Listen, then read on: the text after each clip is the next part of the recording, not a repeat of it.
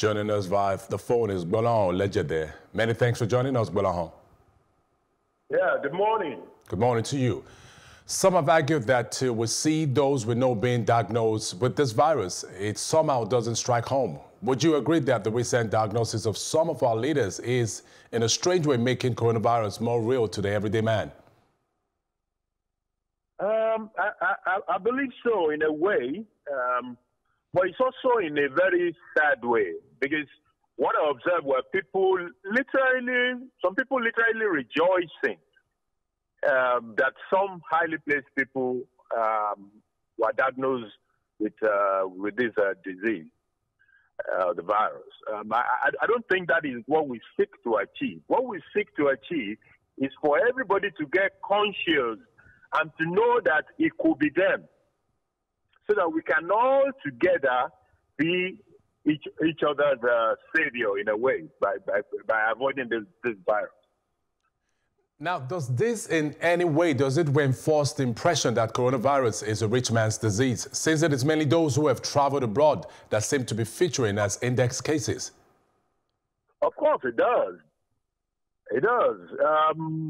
Literally all the cases we have were people who traveled, who have been abroad in the last few weeks, or people who came in contact with them. So it tends to reinforce the fact that, oh, it's a rich man's disease, which is also still not good for us. Because everybody needs to be conscious that that rich man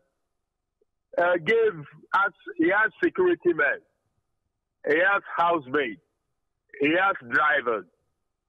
So, and within all this community, anybody could catch it and take it home to his own people. So we all have to be on our toes, and rather than seeing it as a rich man's problem, see it as a pro-Nigerian problem.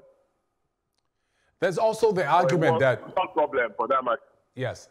Now, Bolahon, there's also the argument that we're seeing more testing and therefore the numbers are predictably increasing. Would it not be useful for us to know just how many people are being tested at the same time as we're told of those who are tested positive? That is a very, very scary part of this thing. We are definitely not testing enough.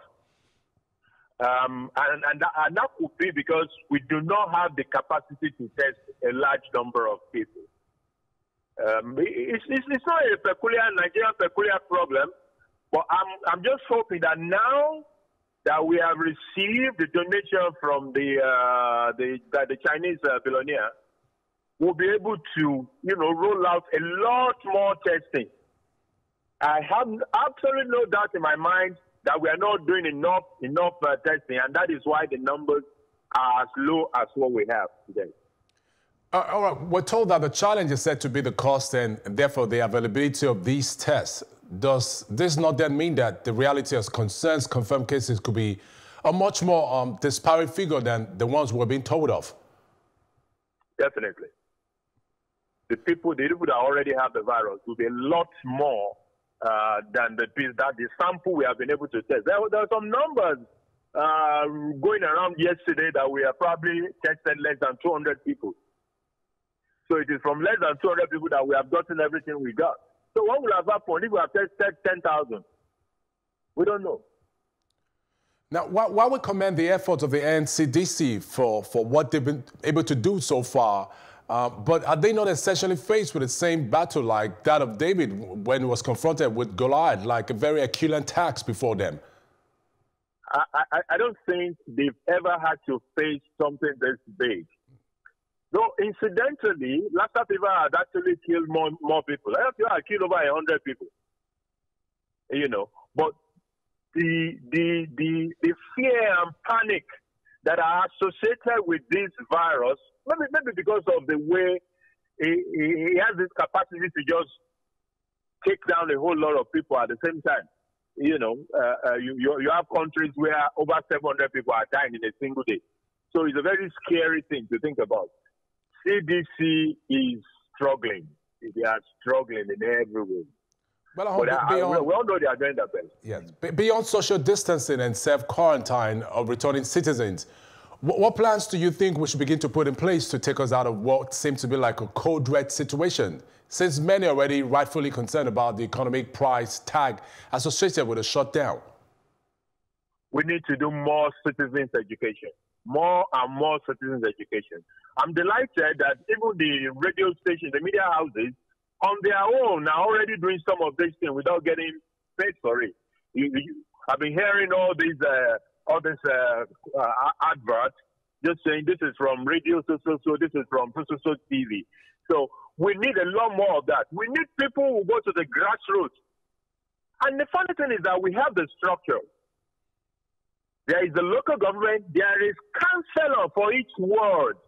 How many local government councillors have gone to their ward to do sensitization, to go from house to house and tell them that COVID is real and it is not just a rich man's problem?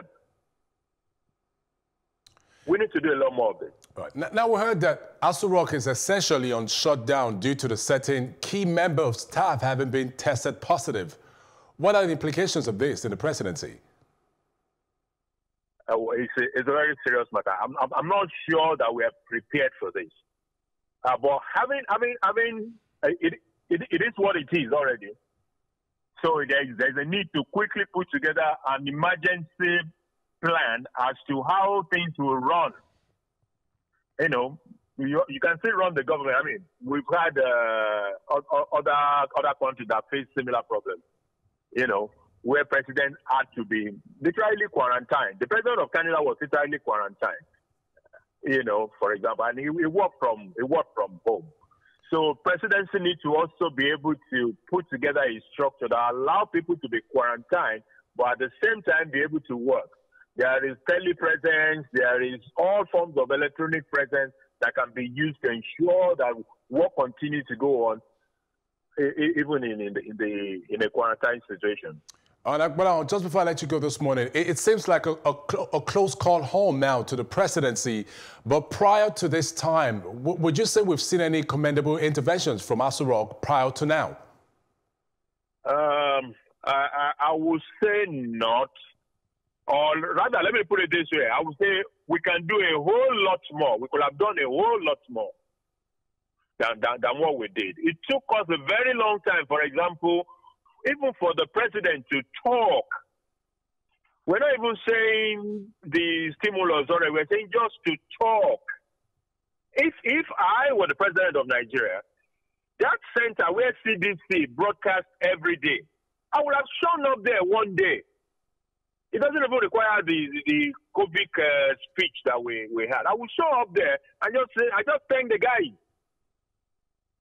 And it will make a whole lot, because it shows that leadership has a buy-in and is conscious of it at the very top. It's psychological. When you see the president of China go to Wuhan wearing his face mask and waving at people through the window, he didn't talk. It wasn't even about the talk. It was merely symbolic.